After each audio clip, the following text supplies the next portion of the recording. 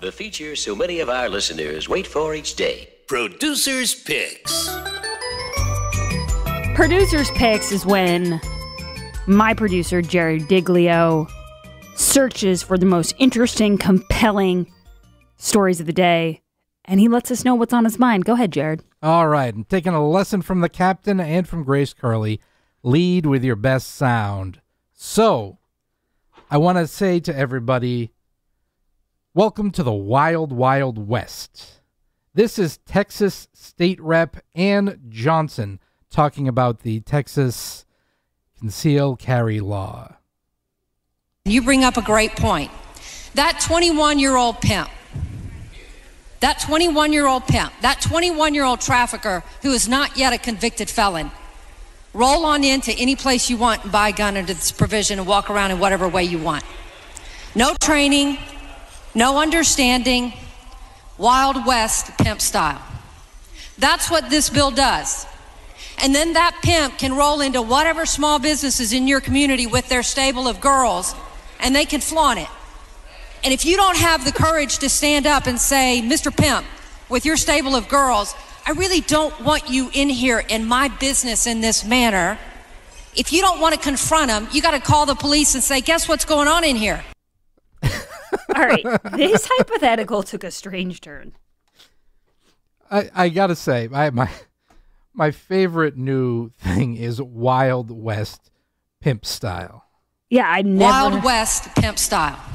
And I love the fact that she got his stable of girls and all these pimp terms. That is, again, yesterday Chuck Schumer talking 420 on the floor of the Senate was great, but this is phenomenal. It says, no, I'm sorry, Mr. Pimp, with your stable of girls.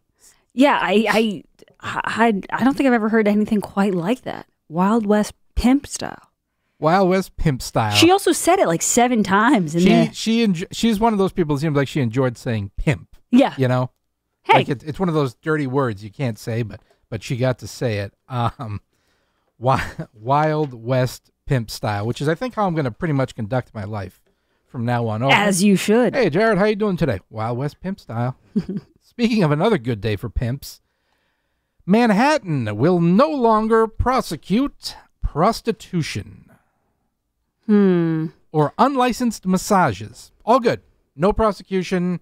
Not going to have to send the police out for these complaints. And they're going to go back retroactively to move to dismiss 5,080 loitering for the purpose of prostitution cases. See, I don't want to weigh in, which I know is not what I should say, but I don't want to weigh in either way because it's one of those days where I don't need people who are pro legalizing prostitution to get on my case or people who are anti. I'm sure there's valid complaints for both, but just because we're wrapping up the show here, I'm just going to let this one sit. And I'll think about it. And I'll figure out where I stand, but I'm not going to wing it today. That is Manhattan District Attorney Cy Vance Jr., the Trump hunter who was done in December, who is pushing that decision on. Cy Vance has quite the illustrious career. He's done there's some cases he has no interest in, and then there's other cases that he really, really cares about. He cared a lot about Donald Trump. So, of course, everybody knows that the CIA spies on you, the FBI monitors you, Homeland Security, thanks to the Patriot Act, can tap your phone lines, do whatever. If you're a presidential administration that doesn't like the next guy, you can just spy on people in general. And now every single government agency, it seems, is spying on Americans. Yahoo News obtained a document about the United States Postal Service Internet Covert Operations Program, which it's called ICOP. And the post office monitored significant activity regarding planned protests occurring internationally and domestically on March 20th, 21. All right, I hate to be this person, but do you think maybe they could just focus on the post office? Like, Jared, have you tried to send a letter recently? I have to say, it's a 50-50 shot it gets there. If I pay $20 to have it next day delivery, it better be there the next day. Most of the time, it's like not the next day. It's the day after that. Well, it's because they're monitoring people and they're trying exactly. They're trying. You know what? They're spreading themselves too thin.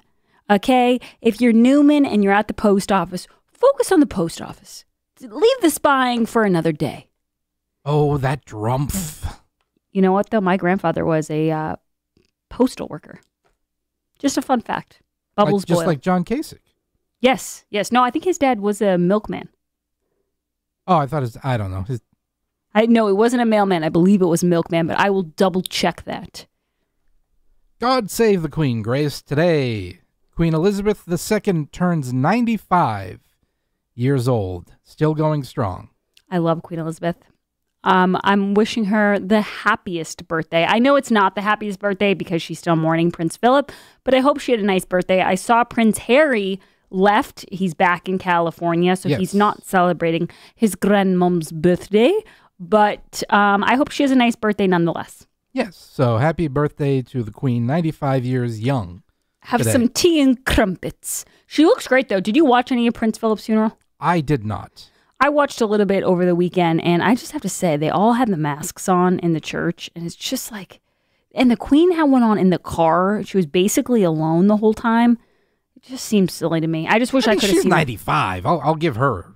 But she's probably fully vaccinated. Don't you think she's got access to a vaccine at this point? She may be, but, hey, I mean, maybe the stiff upper lip wasn't so stiff anymore, and she just kind of had to conceal it. You think she wanted to cover her face? Yeah, I mean, she's the Queen. She can't be overly emotional. That's true.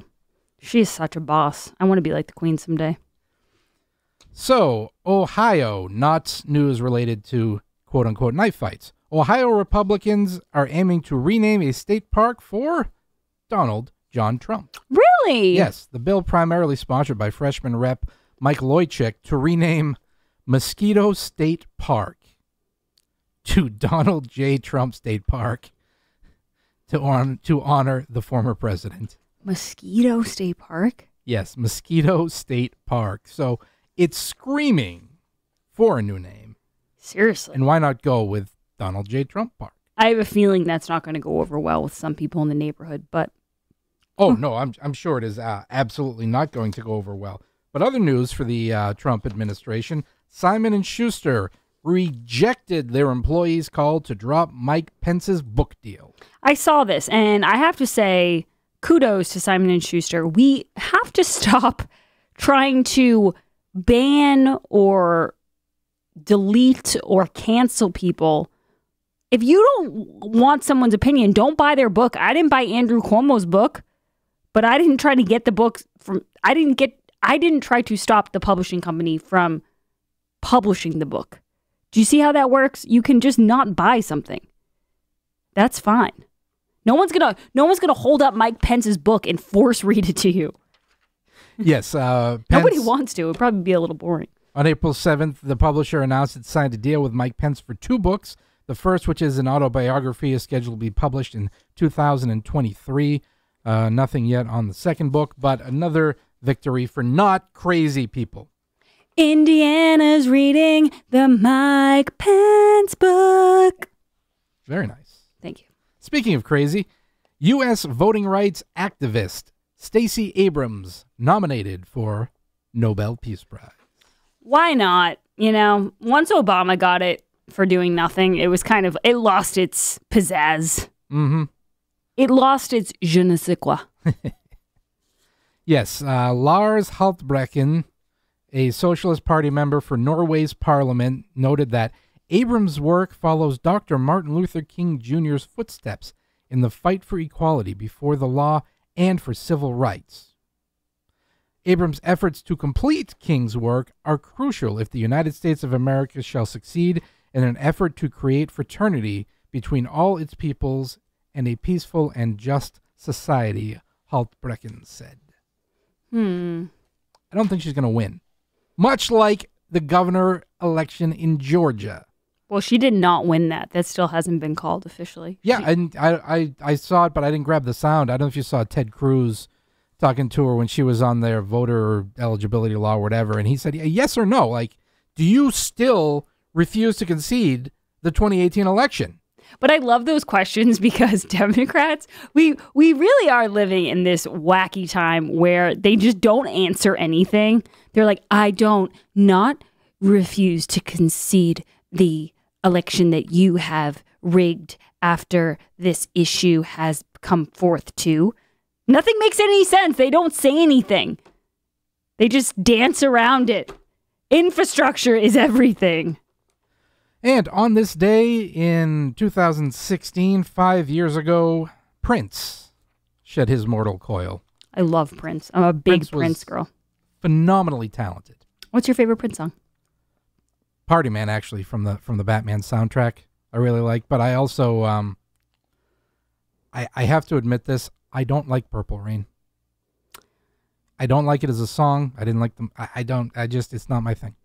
I know this is basic, but I like Kiss. Kiss is good. I like when he says, you don't have to watch Dynasty to have an attitude.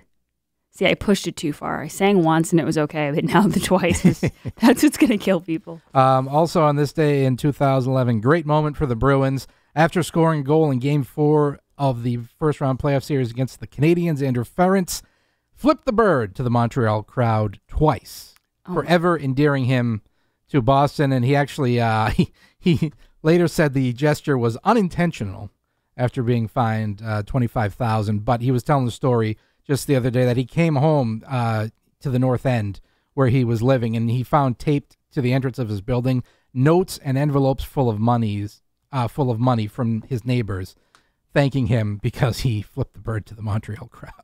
Yeah, you know what's so funny is that my fiance Will, he loves the Bruins, and whenever they play Montreal, he really does have this intense dislike for their team and for their fans.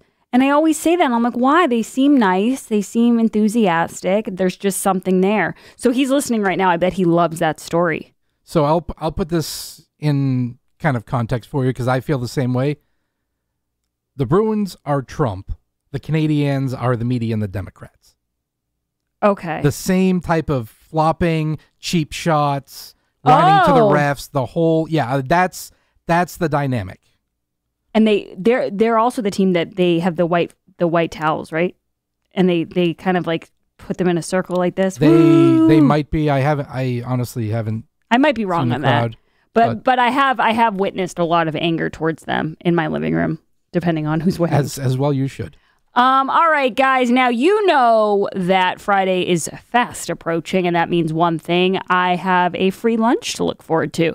I've had my fair share of free lunches during my time at the Howie Carr Radio Network, but I can say with confidence that nothing beats Aviva Trattoria. Since the start of my show in January, Aviva Trattoria has catered a free lunch every other Friday here at the studio. That's right.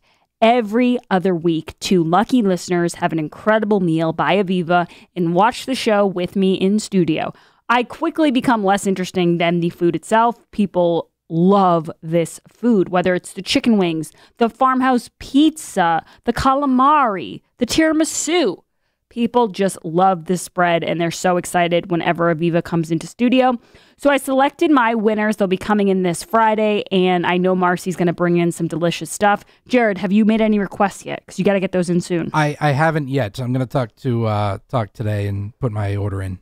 From seafood to their homemade pasta, Aviva has you covered. They also have 4 convenient locations in Marlborough, Maynard, Wrentham, and Westford. Takeout is available too. To enter to win the Aviva VIP lunch, go to gracecurleyshow.com. That's gracecurleyshow.com. All you have to do, you go to gracecurleyshow.com, it will drop down, you enter your email, and you might be sitting in studio in the Aviva Trattoria studio watching the show. We'll be back on the other side with Howie Carr. Don't go anywhere. This is The Grace Curley Show. Wild West Pimp style. The Grace Curley Show will be right back.